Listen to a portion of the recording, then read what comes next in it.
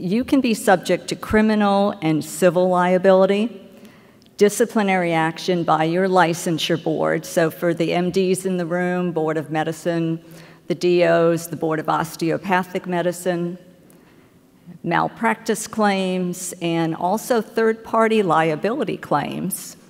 One other thing, too, is there's also consequences that you're always not aware of from these liability claims that we're going to talk about.